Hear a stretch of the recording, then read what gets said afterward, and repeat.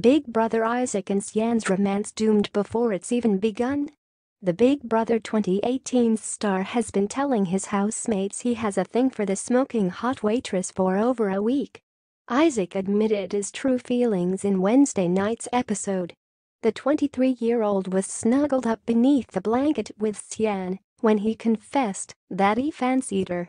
Sian, 25, didn't seem to expect Isaac's revelation and was taken back.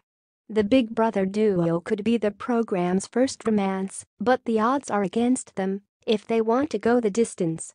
Dating expert and the ultimate matchmaker star Laura Espray explained the hardships of finding love on TV. "I think it's quite tricky dating on a reality show because people go on these shows firstly as unknowns and secondly on their best behavior," Laura exclusively revealed to Daily Star Online. "They know there are cameras, so they're showing their best side, and they're also spending a hugely intense amount of time together, especially with something like Big Brother or Love Island, where they're in a confined space. I think it's quite tricky dating on a reality show because people go on these shows firstly as unknowns and secondly on their best behavior. I just wonder if relationships like that can never really build a strong foundation because you're never seeing the person's true colors.